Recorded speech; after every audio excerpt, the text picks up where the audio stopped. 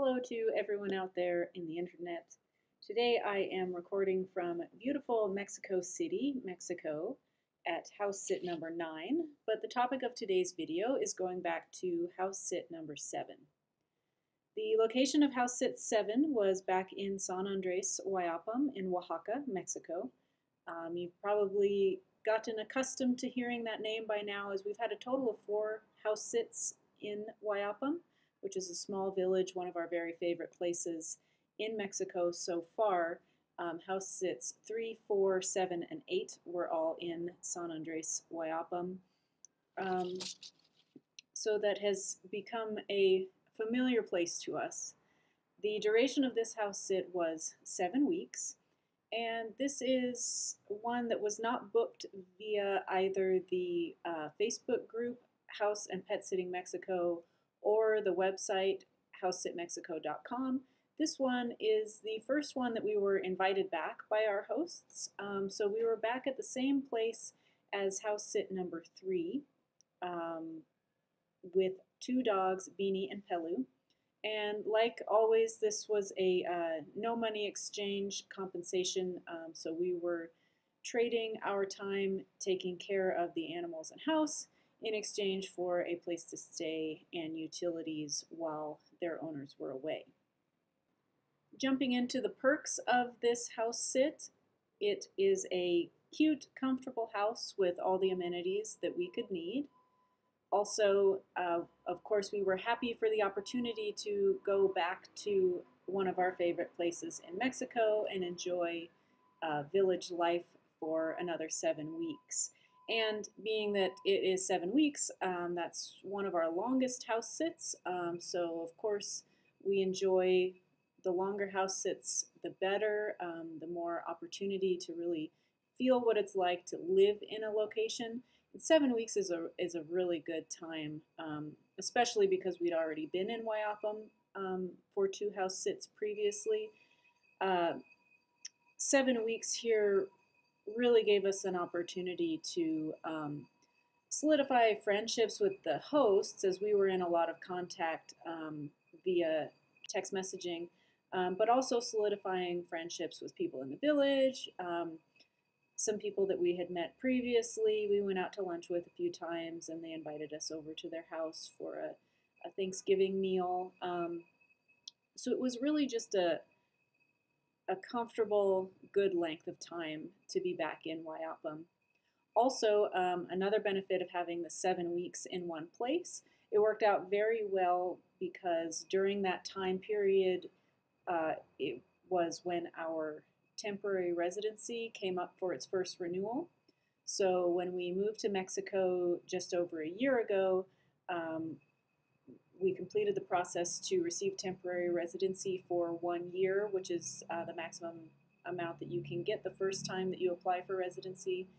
Then at the 1 year mark comes renewal time, and we were able to complete that whole process.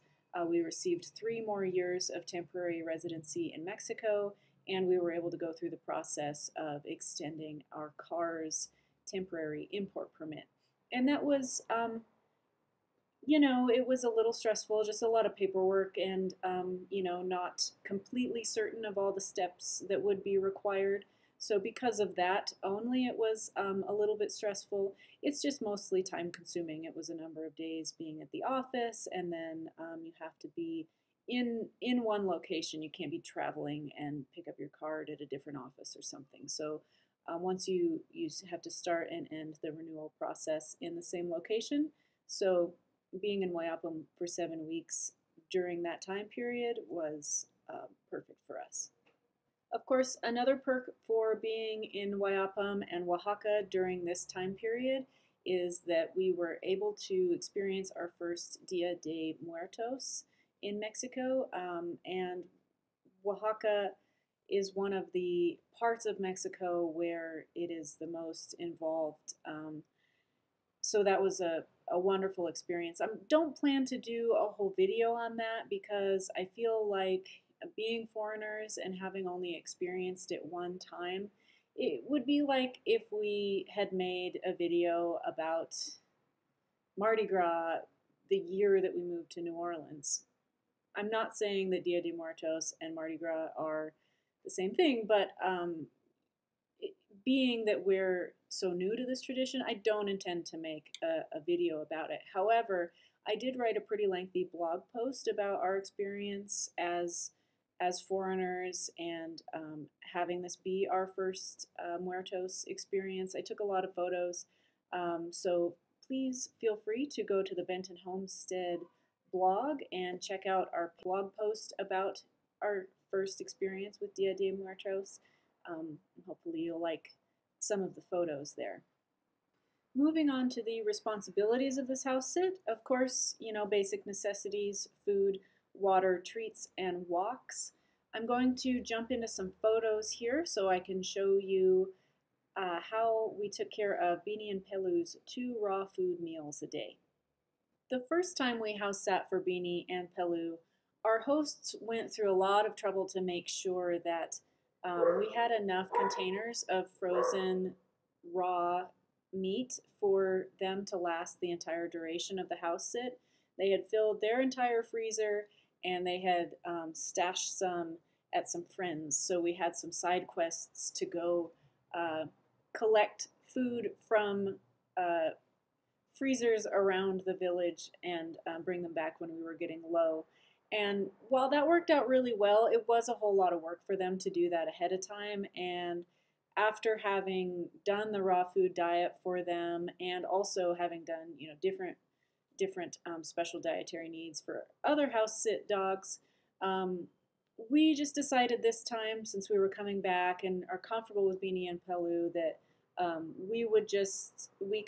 they didn't need to fill their freezer and various other freezers with food for us. So the added responsibility of this house sit was for the 2 raw meals a day. Every 3 weeks or so, they get a delivery like this. It comes in a tote here fresh from the market, and we receive the fresh meat, go through and rinse it, and slice it into pieces here, and then sort the pieces into the containers, which will go in the freezer until it's time to eat. So as we were putting the bits into the containers, each one needs a variety of bony pieces, meaty pieces, and the different types of meat. There's beef heart, it's mostly pieces of chicken, and also a few organ meat bits. So we would just disperse them evenly throughout the buckets there, and then pop those in the freezer. And since we were there for 7 weeks and each delivery lasts about 3 weeks, we did this 2 times during our house sit. Of course, other responsibilities included just basic things like entertainment and playing, especially with Beanie, who's really into playing fetch. She has a whole basket of toys, and every morning she gets up and just digs all the way down to the bottom to find whatever specific toy she has in mind is going to be the toy for the day. And of course, they both get 2 walks a day, morning and evening. I covered the dog walks fairly extensively in a previous video from the first time we stayed with Beanie and Pelu about dog walking in Mexico and how it differs from what a lot of us are probably used to if we have walked dogs in other parts of the world, due to the street dogs, the outdoor pets, and in Huayapam specifically, the livestock that you could encounter, which are usually escorted by a shepherd, but once in a while they were known to get out. So it's just a matter of being able to know how the dogs you're walking are going to respond, and then to be able to respond to whatever comes into your path as you turn the corner and there is a small flock of sheep And I would say the most time consuming responsibility for this house sit was dog health. Pelu had an illness a while back, and so she's on daily homeopathy, which the homeopathy itself was not time consuming. Pelu is very well trained. As soon as you get the little syringe of water, she goes to her bed and rolls over, and she knows that her head needs to be down so you can put it on her gums. So that was no problem. That's just once a day. However, about 3 weeks into the sit, Pelu got a tummy ache, and it sort of triggered a going back to her illness that she had had previously. So she got a tummy ache. We could tell she wasn't feeling well. She came up and was just asking for cuddles, which was a little bit unlike her for us.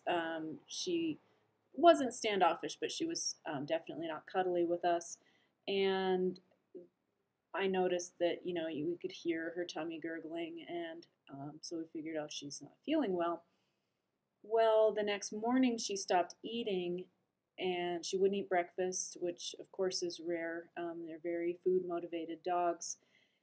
And in talking with our hosts, who of course were very, very good about communicating and giving us ideas for what to do to get her past this, they said that the not eating is nothing that's new for her. That's what she does.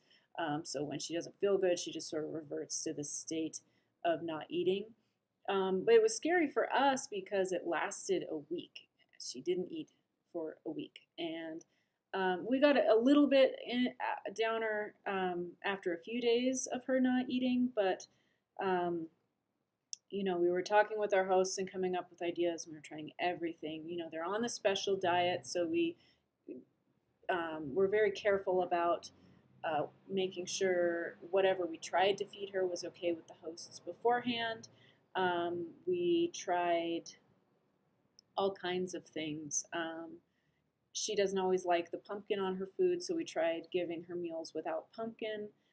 She really likes the bony bits of chicken, so we tried giving her extra small cuts of bony chicken.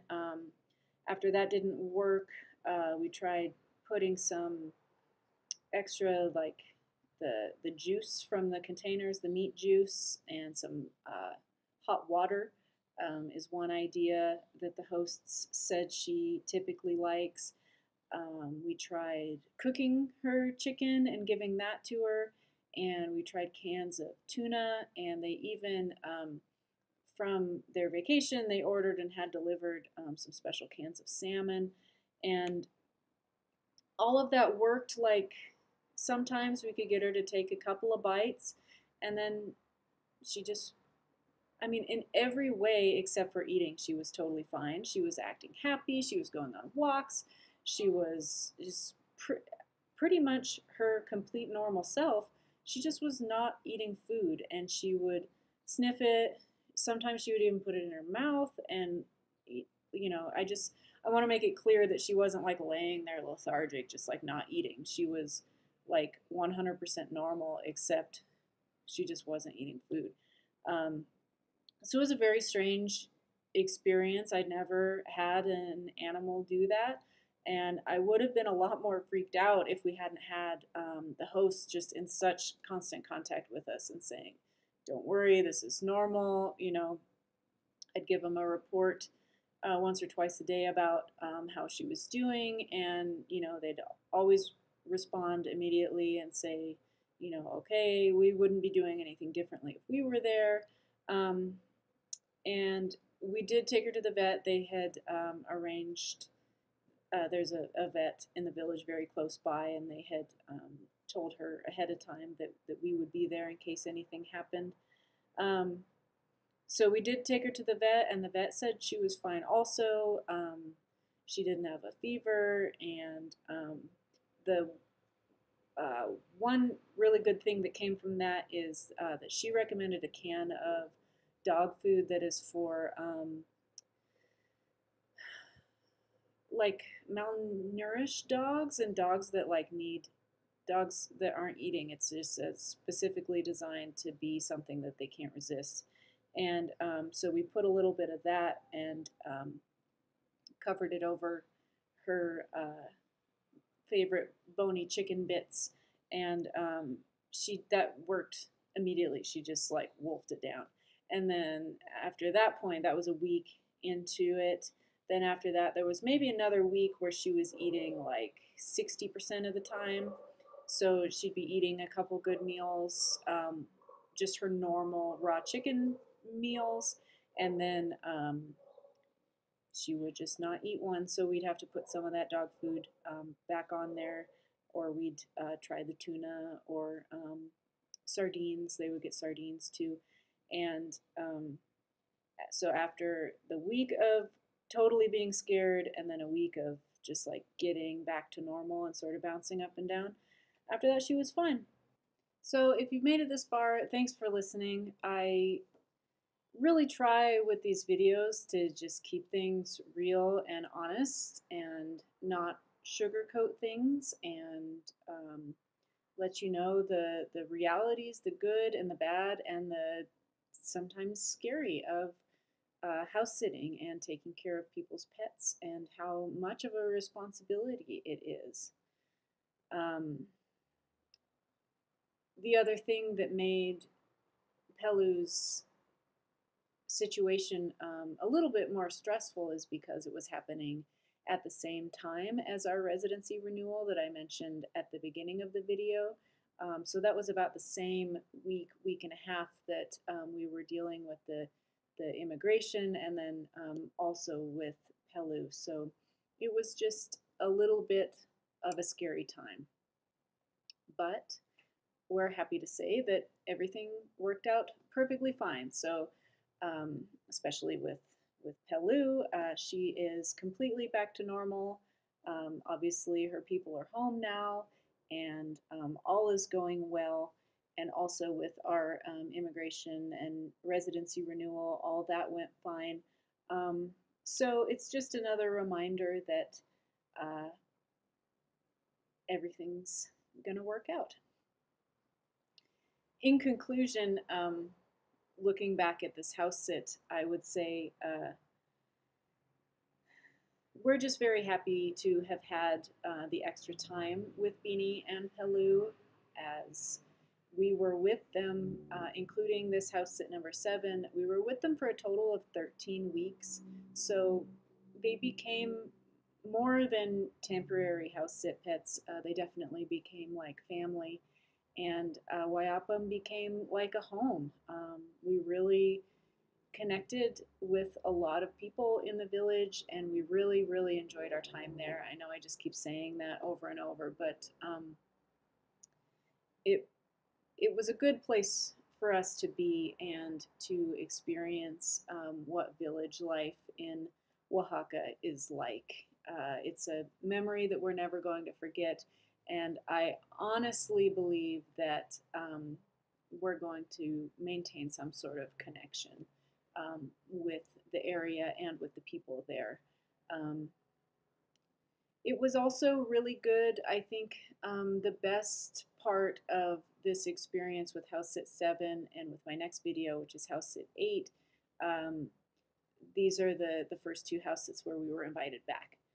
So we're happy to get that validation that the hosts felt that we did a good enough job that we could come back, that they trust us in their home with their pets, and that they, after having came back, determined that their pets were comfortable and happy enough with us for us to come back and sit for them again.